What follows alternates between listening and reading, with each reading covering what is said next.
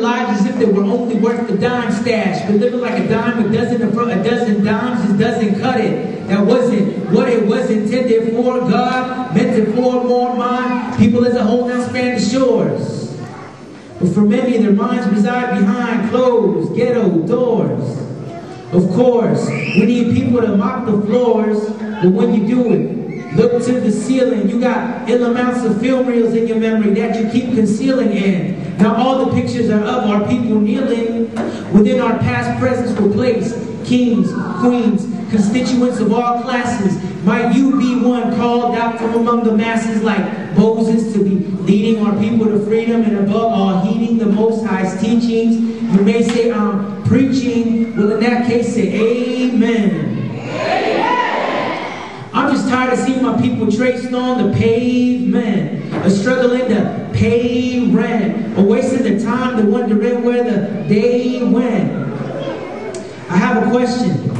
Have you ever seen a picture whose colors can't remain on the same canvas, where they just stare at each other and say, I just can't stand this? Or have you ever seen a puzzle whose pieces repel each other permanently, like opposite magnetic poles, except that these are hurting to be made whole, which can only be accomplished when they take hold one of the other. In order to utter order, we must link more than shoulder to shoulder. What I'm saying is much bolder. What I mean is heart to heart, soul to soul. Anything else should be called cold or distant or twisted. When I start reminiscing, I remember that as a child I was taught that blocks were meant for building. But now it seems that when this block meets that block, the results are insults, blood spilling, and killing. No longer are we hearing that a pyramid was built. So if we want to get to the top, we have to use stilts. But instead of seeing people pack their belongings in a box, fleeing their blocks, because things are going down like stocks, or hiding behind closed windows and door locks, where they can hear the tick-tocks of clocks, I'd rather see them break down the boundaries that separate the blocks, lay a foundation on Christ the solid rock, and build pyramids that just don't stop, leaving the rest in shock.